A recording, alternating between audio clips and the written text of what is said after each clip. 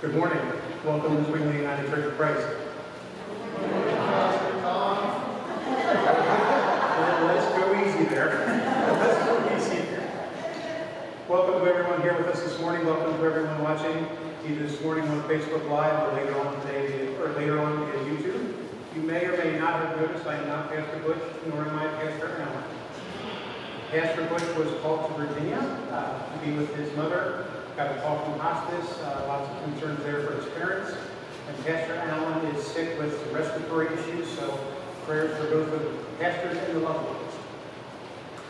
To start off worship, not sure if you were here with us last week or not, we want to review, we have this prayer, Lord have mercy, from Ukraine. It's in your bulletin. I forget where it's at in the actual bulletin. Page 6 in the bulletin. We'd like to say through this once just to practice it.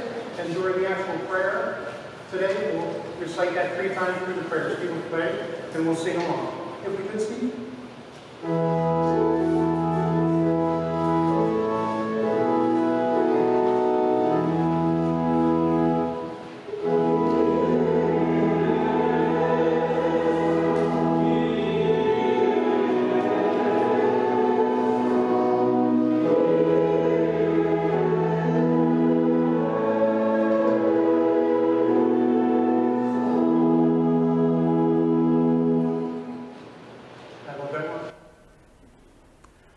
As we join together this morning, joys and concerns, we have some listed.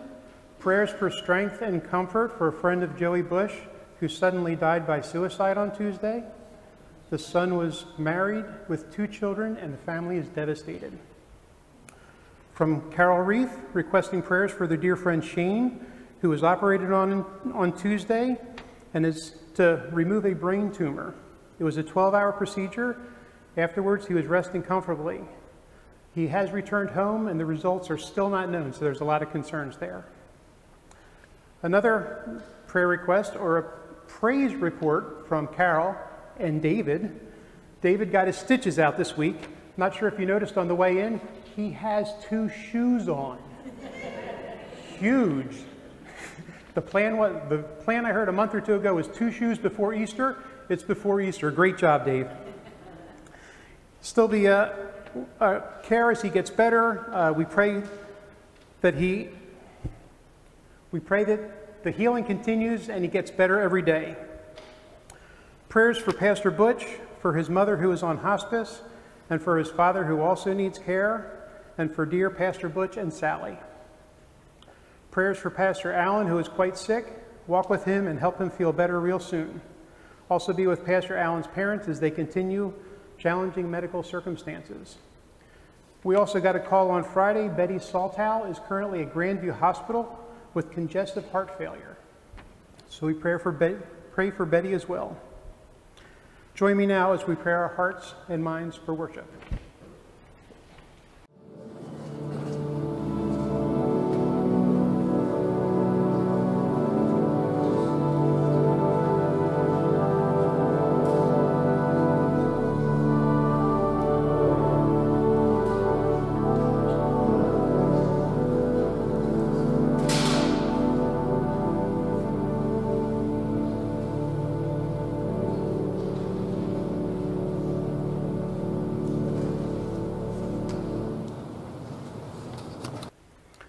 Please join me now in our call to worship.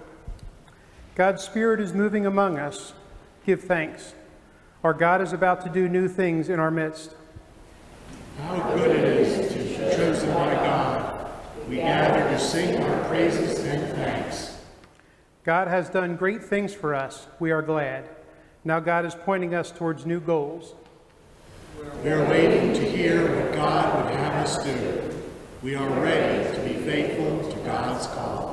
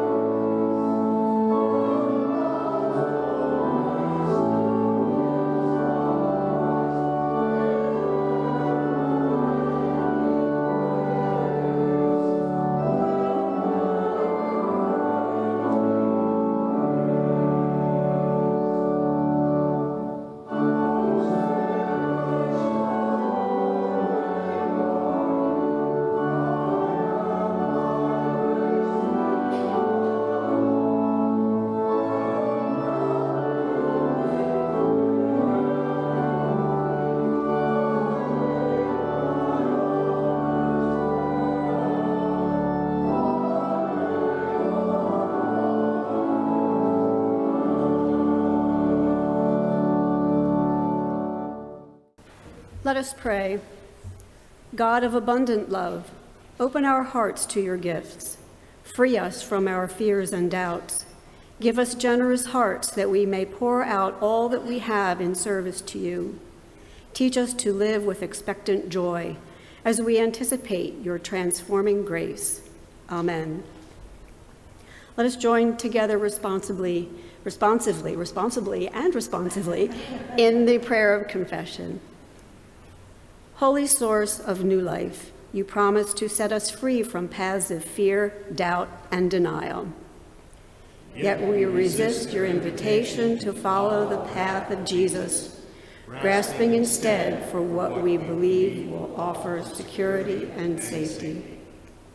You call us to have faith in your sustaining presence and power, but your call takes us beyond anything we can see or touch. We fear placing our trust in things beyond our control. At times, we doubt that you can bring water to the dry places of our lives or replace our suffering with joy. Forgive us when we turn away from your promise of abundant love. Heal us and lead us home, Holy One.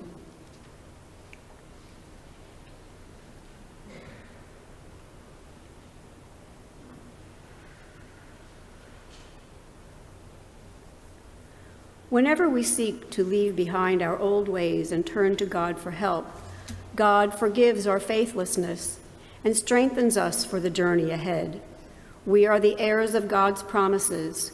We are the children of God's compassion and mercy. We are forgiven. Amen.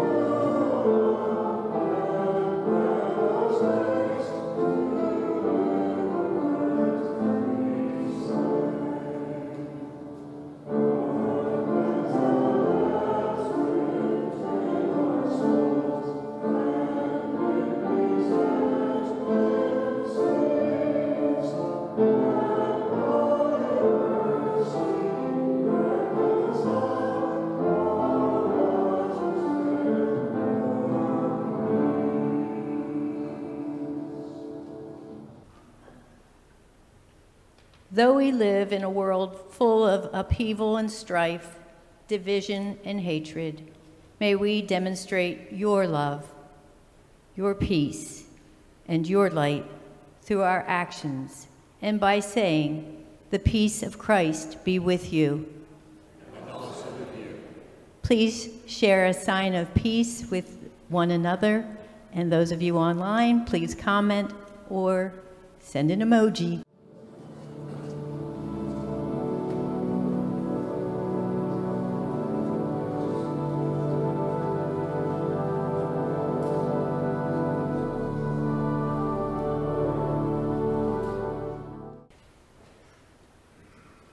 You know what is in here? Let me spray a little bit for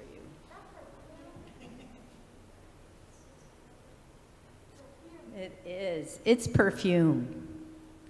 And in our gospel lesson today in John, it's a story about a woman named Mary. She was the sister of Martha and Lazarus. And this is about her demonstration of love for Jesus. And you know what she did? She took her perfume and she poured it on her feet, on Jesus's feet, and wiped it with her hair. Now, I know that sounds a little odd to those of us in the 21st century, but that was a real outpouring of love, because you know, perfume was very expensive and it was very precious. So it was not something you gave away easily. And that was her way of sharing her love for Jesus. Now I'd like to share a poem, and it's an old poem, and it's called Sermons We See. And a part of it goes like this: I'd rather see a sermon than hear one any day. I'd rather one should walk with me than merely tell the way. And the best of all the preachers are the ones who live their creed. For to see good put in action is what everybody needs. Does that make sense to you? Do you get that? You want to see how you are living out your faith. So in our gospel story today, we learn how Mary put her love for Jesus into action by pouring out her most precious possession onto the feet of Jesus. But do you know what? She was criticized for doing that. Judas, remember who Judas is? He would later betray Jesus in our story as we continue. And you know what he said? He said, we could have sold that perfume. We could have sold it and paid our wages for a year and given the money to the poor. But we find out that the truth is Judas, who kept the money bags for the disciples, was always one to take money for himself and not always give it to the poor. So here we have two people, Judas and Mary. One who talked about helping the poor, while the other showed the importance of giving our best for Jesus. What will you do today and tomorrow and all the days ahead? You're going to choose talk or action. The choice is yours. Show your love for Jesus by your actions. Let's pray. Dear Lord, help us demonstrate our love for you, Jesus, not in words, but by our actions. Help us to be the sermon that other people can see. Amen. Thanks for joining me. Good. Okay. This morning's epistle comes from Philippians chapter 3, beginning with verse 4b. Even though I too have reason for confidence in the flesh, if anyone else has reason to be confident in the flesh, I have more.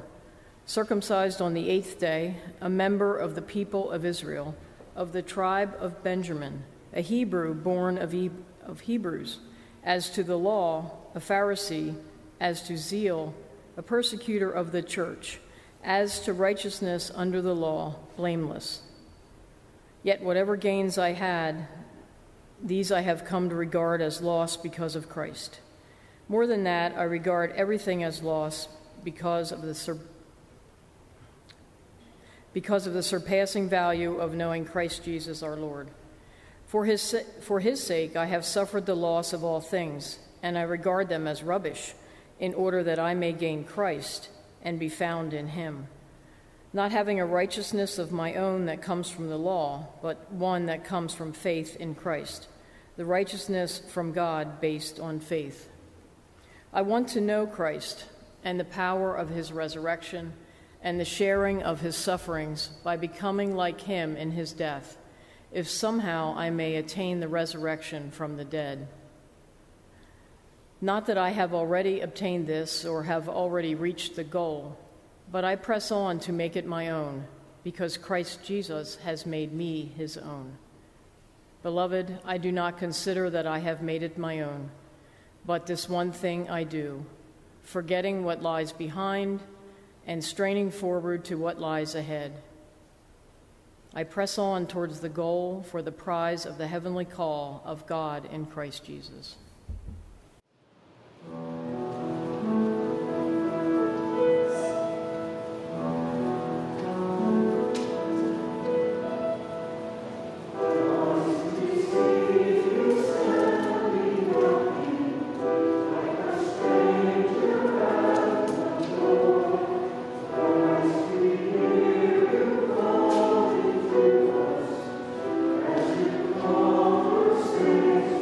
Oh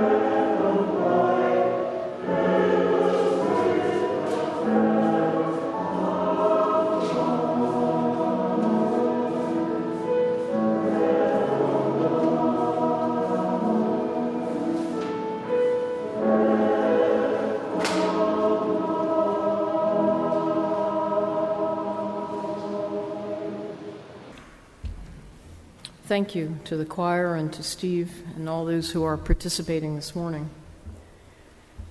Our gospel lesson is from John chapter 12, verses 1 to 8. 6 days before the Passover, Jesus came to Bethany, the home of Lazarus, whom he had raised from the dead. There they gave a dinner for him. Martha served, and Lazarus was one of those at the table with him. Mary took a pound of costly perfume made of pure nard, anointed Jesus' feet, and wiped them with her hair. The house was filled with the fragrance of the perfume. But Judas Iscariot, one of his disciples, the one who was about to betray him, said, "Why was this perfume not sold for 300 denarii and the money given to the poor?" He said this not because he cared about the poor, but because he was a thief. He kept the common purse and used to steal what was put into it. Jesus said, "Leave me alone. She bought it so that I may keep it for the day of my burial. You always have the poor with you, but you do not always have me." May God add a blessing to the reading of this holy word.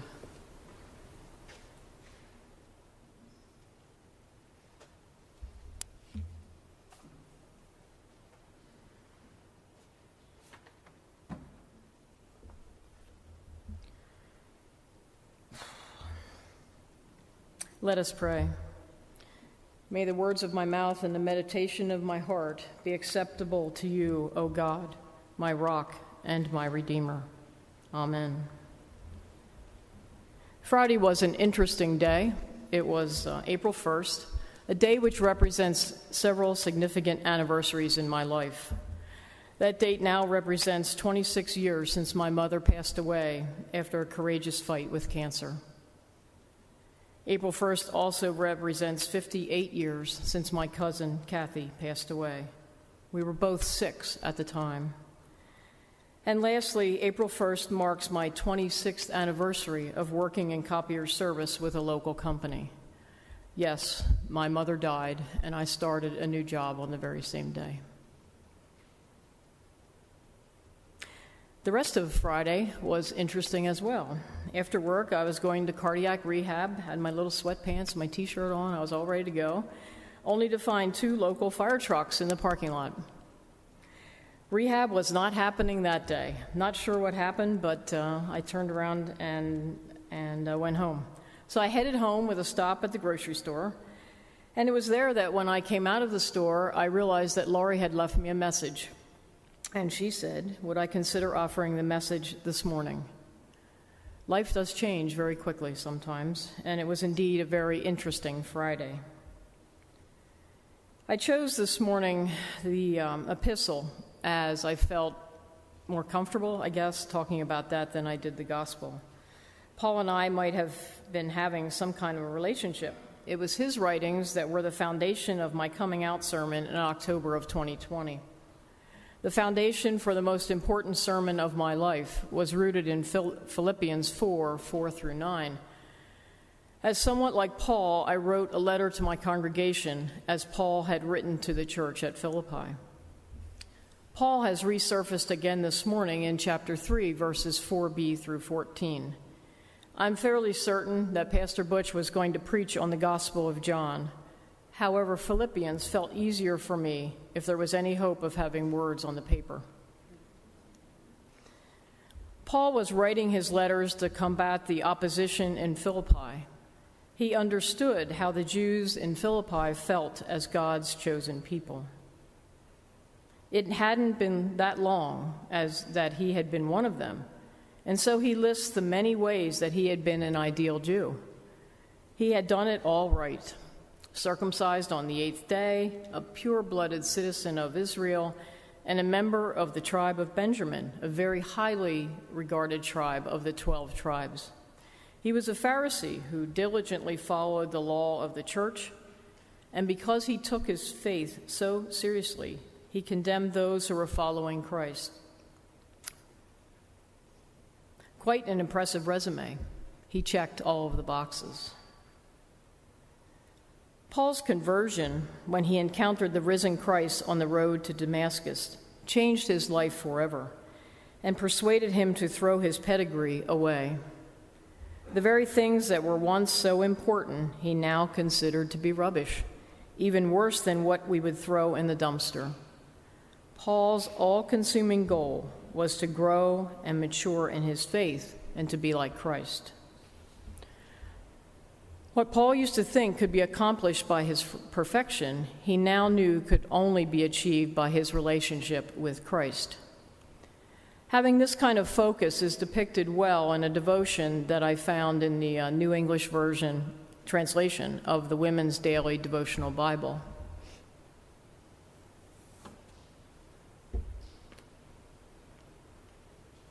There are times in life when I think we all experience what I call God moments.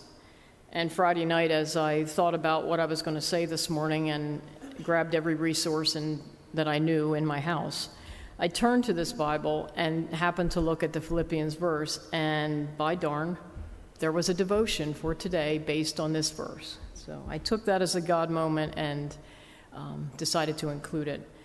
This Bible has, I think, 365 devotions in it, all written by various authors, and this particular one is written by Amy Carroll, who describes herself as an ordinary woman.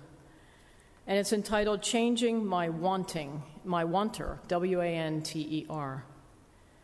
And she says, I sat there in shock. Surely that woman didn't say what I thought she said. My friend Lou Ann had just asked the Ecuadorian mother of 7 about her greatest need, so that we could pray for her. The woman replied without hesitation, I want to be able to teach my children about Jesus so that they will follow the Lord all of their lives. Looking around her tiny 3-room house, I could see lots of things she needed.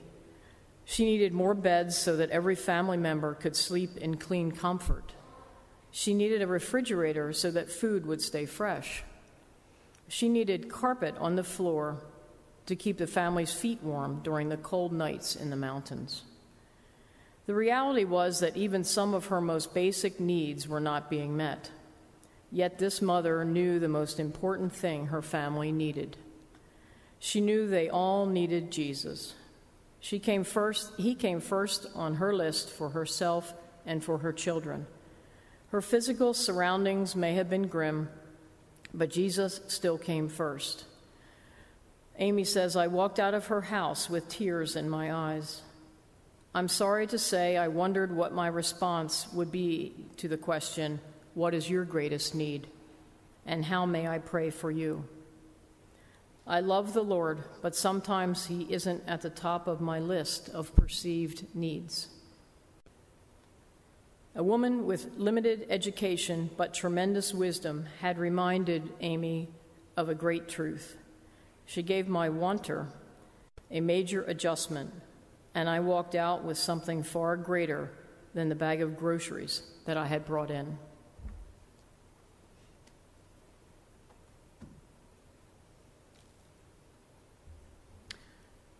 That story may make us all stop and think about our priorities. How important is our growing in faith in comparison to all the other things that get in the way? Paul stresses that we are not to sit on our past accomplishments. Biblical scholar William Barclay observes that Paul is saying that Christians must forget all that they have done and remember only what still needs to be done. He goes on to observe that in Christian life there is no room for a person or a church who desires to rest upon its laurels. At Zwingli United Church of Christ, we have had our share of accomplishments, such as hosting the Interfaith Hospitality Network for many years. We've worked with Keystone Opportunity Center and have been honored by them. We've sponsored mission trips to Biloxi, Mississippi, and to Philadelphia. We participate in the Beanbag Project. We've sponsored and continue to sponsor Scout troops.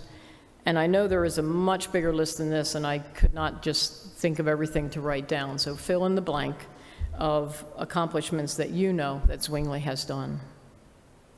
But, as Paul and also William Barclay said, this is not enough. There is always more to be done. There is still so much that is wrong in the world. What are we going to try and do about it? These do not need to be huge, grandiose ideas. They can be something as simple as being a canteen volunteer for Keystone Miller Blood Bank. The bulletin continues to show the announcement has been there for several weeks, appealing for volunteers. Doesn't sound like a difficult job, and it is distressing to read that much needed blood drives are canceled for lack of staff. As the earlier referenced devotion talked about, the most important thing that a mother could do for her children was to teach them about Jesus. And here too, every week there's an announcement in the bulletin about a need for church school teachers for all of our classes. The reality is not everyone is available to help with these tasks that I just mentioned, but everyone can do something.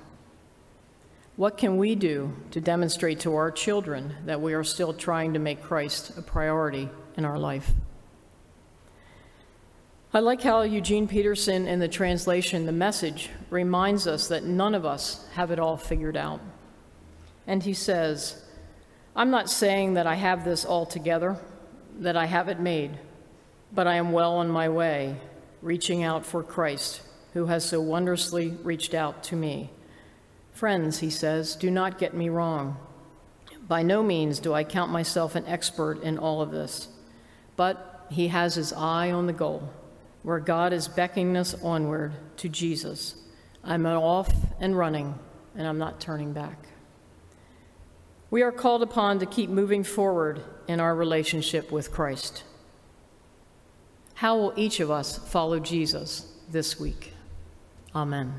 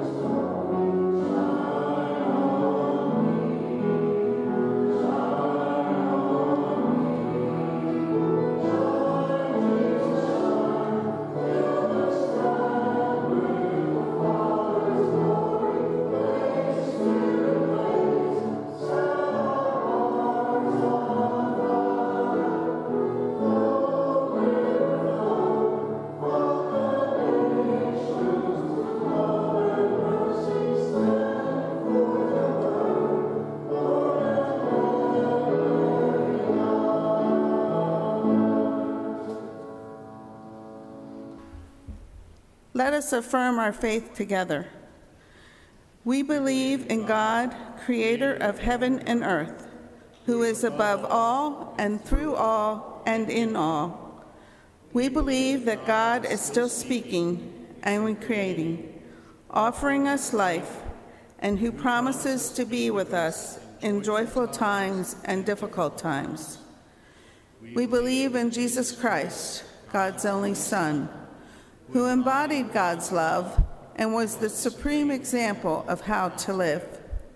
He was crucified, died, and was buried, yet was raised to life so that all might have life. We believe that the Holy Spirit, though unseen, abides in us. It is through the Spirit that we live a spiritual life, and it is the Spirit that makes us into a church. We believe that God calls us to be the church, uniting us in a common faith and life. As the church, we are to be of one love and one heart, a people who are accepting and caring as God has cared for us. Amen. You may be seated.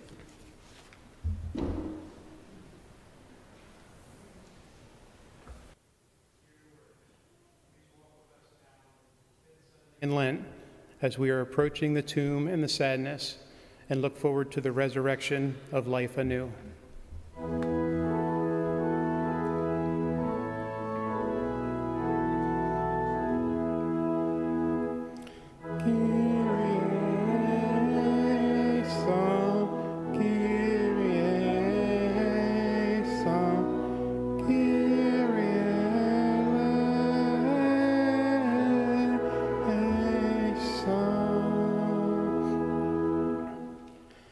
Please help us to be more like Paul and draw our minds back to Christ, how he emptied himself for Christ's sake, and how his ultimate goal was now to follow the upward call of God to the end.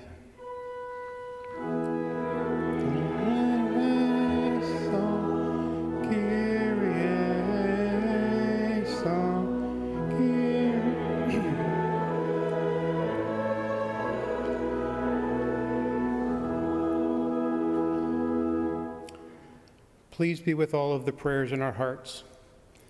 The devastating loss of the son, husband, father,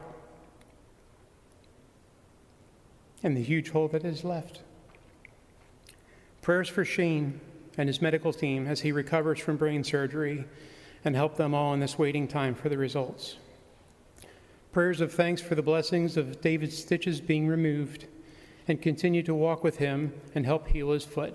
It's been a long journey. Prayers for Pastor Butch, his mother who is on hospice care, and for his father who also needs care, and for dear Pastor Butch and Sally. Help them all feel your love, comfort, and healing.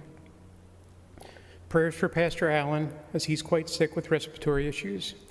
Walk with him and help him feel better soon. Be with Pastor Allen's parents as they continue challenging medical circumstances. Please be with Betty Saltow as she recovers from the recent heart incident. Help her get better soon. Dear Lord, please also be with the people of the Ukraine and the devastating, life-changing times they are going through. Help to keep them safe, to find comfort for the families torn apart, and for the blessing of all the neighboring countries and people that are providing as they receive the refugees.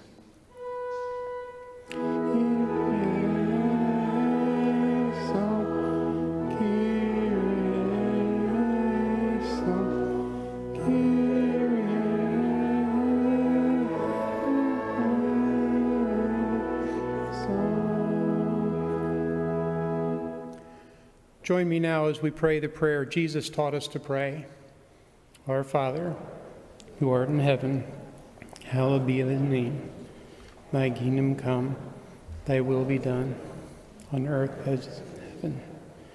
Give us this day our daily bread, and forgive us our debts, as we forgive our debtors.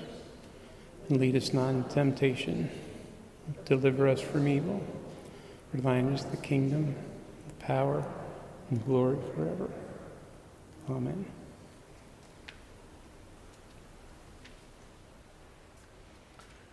Now is the time in our worship we prepare our offerings to give back what is rightfully his.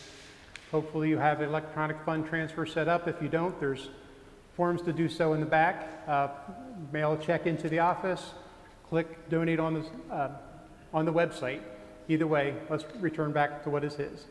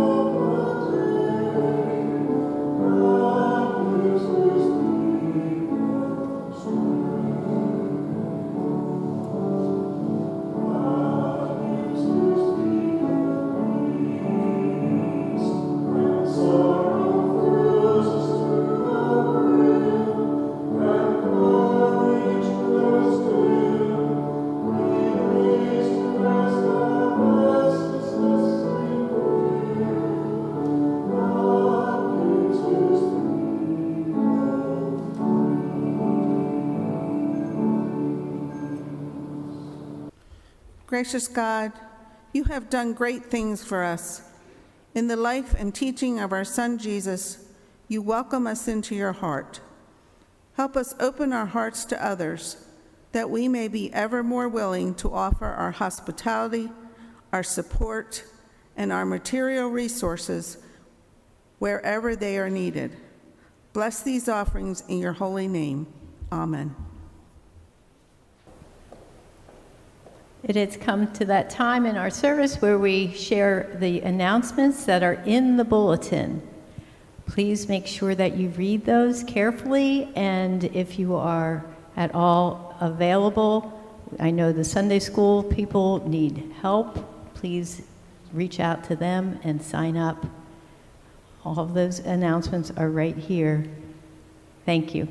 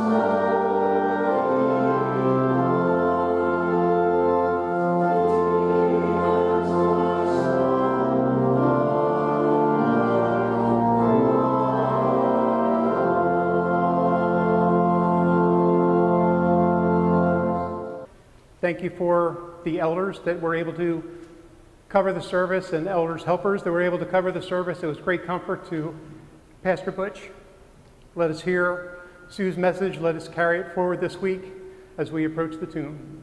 In your name we pray. Amen.